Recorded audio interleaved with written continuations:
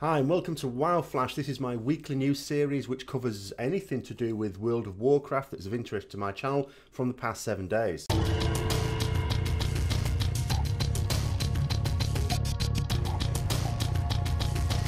Now, the big news this week will be the PTR update. You'll have noticed whenever you've logged off World of Warcraft, it's saying, oh, updating PTR.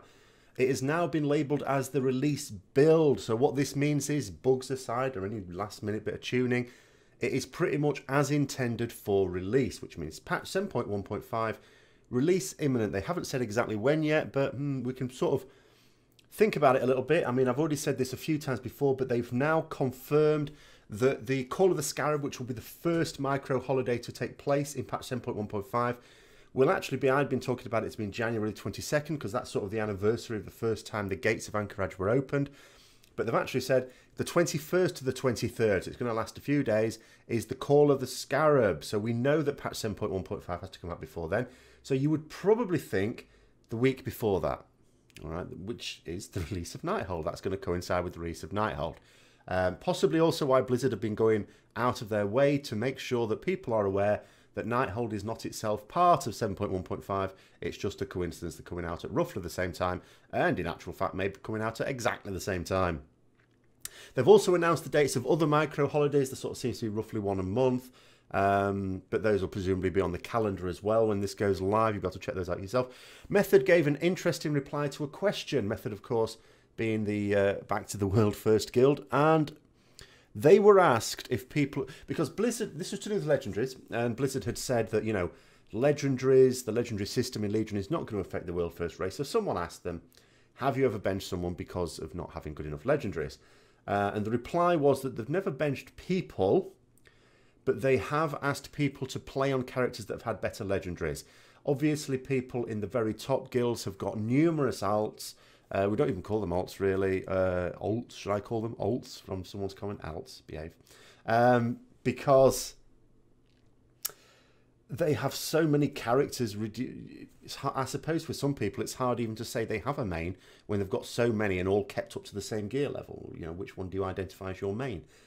But yeah, to be told you're going to be playing on whichever character gets the best legendaries does sort of give lie to the idea that, well, the legendaries do matter, you know. So although individual people are not being benched in the top guilds because of the legendaries they've got, they are being made to play on a character that just happens to have the best legendaries. Because, of course, they will do so much content that can award legendaries. They know that on one character at least they're going to have the good ones. As reported last week, Trial of Valor has been massively nerfed. I mean, massively nerfed. Doesn't necessarily mean it's unwipeable. You can still, if you're messing about. We've sort of found that out. So yeah, just as people are progressing and might have benefited from these super nerfs to get it finished off, is the time at which we all go away for our Christmas breaks and stop raiding. Excellent. Personally, I would have preferred if they'd nerfed Hellier a little bit. Hellier probably was a bit overtuned. We understand that they got a lot of stick about Mythic Xavius being too easy. It wasn't actually easy. It's not like, really, it's just easy compared to getting to Xavius. It wasn't like you get to Xavius, the last boss, and, oh, this is the real test now. It wasn't like that, unfortunately. So they wanted to make sure that wasn't going to be the case in Trial of Valor, and they certainly did make sure it wasn't the case. Odin, Guam, and Hellier are all very difficult fights on Mythic, but Hellier was just brutal. Well, brutal, really. Very few guilds killed it. But, you know, they must know that these nerfs are coming in at a time. They're going away on break, but more about that at the end of the video. But so are we, or so are some of us. So they must know it's not going to really help as many people as it otherwise would. I'd have preferred, this is my personal opinion, of course, other people have different opinions. I would have preferred they just put back Nighthold another couple of weeks. Maybe bring it out the end of January or something. That would still be. It would still be in line with what they originally said before Legion, in that Nighthold will come out early 2017. End of January, still pretty early 2017, but that's just my view. Someone pointed out that Beastmaster Hunter's artifact, their 35th trait, says plus 5% damage from the pet. You know, in other words, plus 5% to pet damage, whereas everyone else gets plus 5% damage, or at least DPS. Blizzard have confirmed in a tweet that this is just a tooltip error. It does give plus 5% damage overall, and that the tooltip itself will be fixed in patch 7.1.5. There is a new Winter Veil event this year, as well as the snow globes in various cities. There's also a different version of Great Father Winter, who is in High Mountain and will give you order resources if you bump into him. I did a video on that yesterday, so check that out if you're not familiar with that.